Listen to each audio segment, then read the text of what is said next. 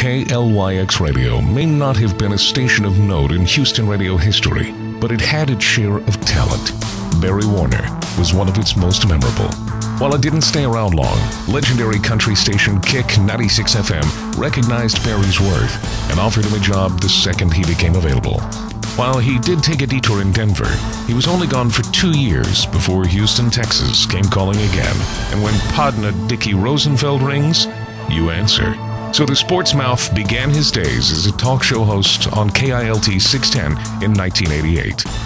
While his days at KILT amounted to only 2 years, after the sports experiment didn't work out, KLOL's Stevens and Pruitt invited Barry to join them. And while it proved to be interesting work, the payoff was down the hallway that housed the Houston Oilers radio network.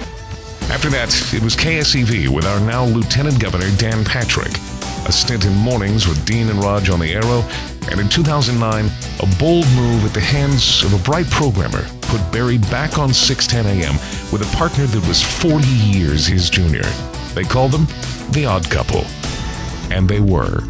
Not only did Barry attract the fans he had for decades, but introduced his talents to a new generation that had never heard him before. And at the age when he should be winding things down, Barry was just getting warmed up again. An attempted retirement in 2013 didn't work well for Barry. And again, the ever-growing sports radio landscape found a place for him as a commentator on Yahoo Sports Radio. Then, at the beginning of football season, Barry was back to the day-to-day as a host of a new show on ESPN 97.5 radio called Reality Check. He was lucky enough to get a bit of a break today to share his latest achievement with those in attendance today, celebrating 58 years in radio. Barry Warner is a 2015 inductee of the Texas Radio Hall of Fame. Chirp.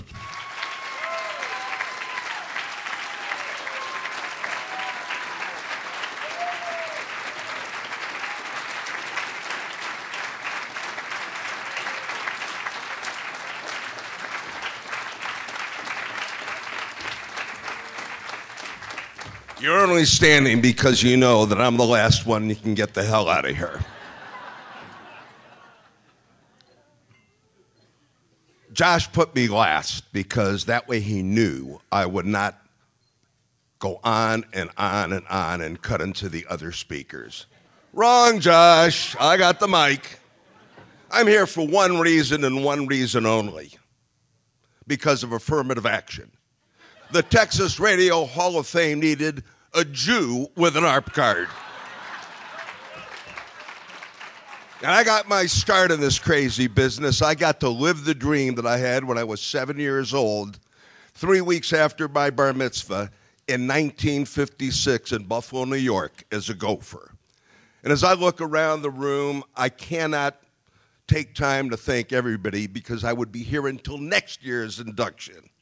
I have been so blessed with so many people that I've had the opportunity to work with that have made their mark in this business. And while I prepared a bunch of notes, I started scratching them and scratching them and scratching them because everybody seemed to be on the same thing. But there's one thing that was left missing, with all due respect to the people that preceded me.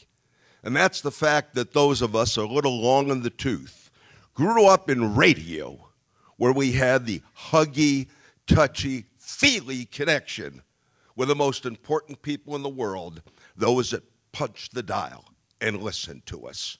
We were able to make a difference in the quality of lives of people, whether it was a blood drive, whether it was someone, saying, hey, went down to the honky-tonk and found out that this good old boy I would see there a couple of times a week had his truck stolen, and all of his tools were missing. The next day, we'd go on the air, someone would go on the air, Joe Ladd, and make mention of that, and the guy would get, by the end of the day, a new pickup truck and a new set of tools.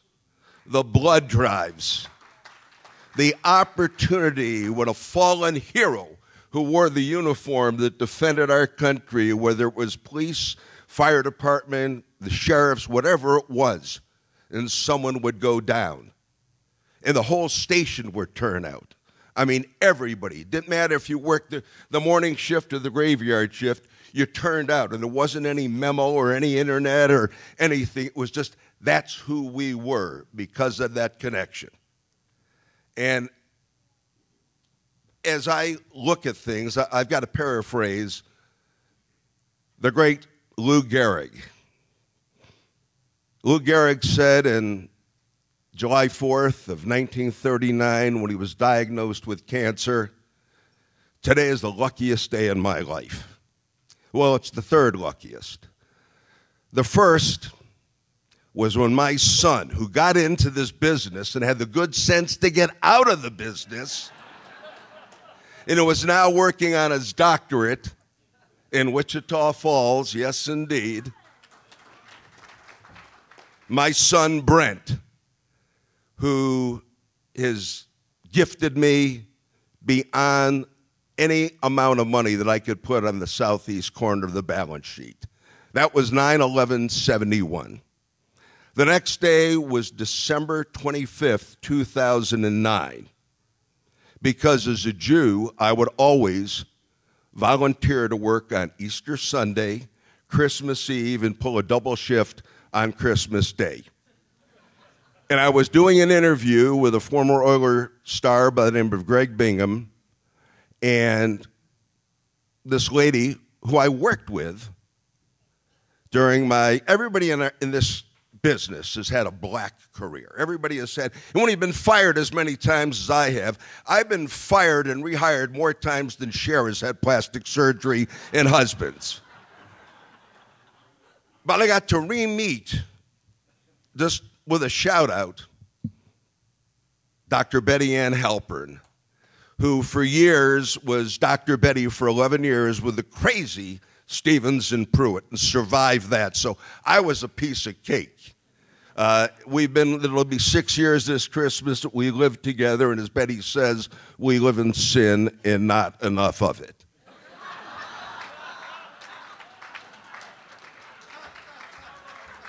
And then today, and there are two things. I was having breakfast with my family this morning, and I looked on one TV screen. It was ESPN with Game Day.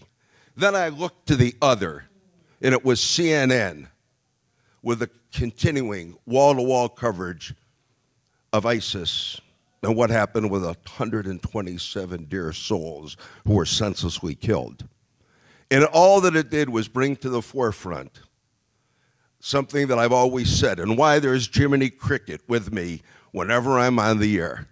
Because in the shopping center of life, sports is just the toy department. And I want to close on a very somber note. But two things brought me to tears today. One, my dear friend, Andy Hudak, who wired a studio because I was such a diva during my whiskey days in the 80s at Kick, that they paid me to stay home. They built the studio over the 14th fairway at the Westwood Country Club, and Hudak built that studio. And the other, where I came damn close to losing it, and I may right now, and that is with Martini and Edmonds. Two journalists who crossed over from journalism to go into the toy department. I love Anita Martini, and I know from the great broadcasting booth in the sky, she is smiling today. But it shocked me that she was not in. How do you have a Hall of Fame without Anita Martini? She was a real journalist. She's the only person I knew that could pick up the telephone and call Joe DiMaggio and talk for as long as Joe DiMaggio wanted to talk. An amazing woman. And you see all these little eye candies on TV that today don't know whether they put air in the ball or stuff it. Anita not only knew the poundage of air long before Deflategate, she knew everything there was to know, and she was on the air competing against me when I was working for my partner, Dickie Rosenfeld. I have worked for some iconic people and iconic stations. Our Kick family was just incredible. We laughed, we died, we cried. Is that my thing? I'm finishing up right now, okay? We would have a bad book, and that bad book was a 15-6 or 16-1 back in those days. So radio has gone this whole circuitous route, but it still comes back to one thing. It is still the greatest medium in the world. And I am truly awed, and today I am the humble Hebrew. Thank you so much for this incredible honor.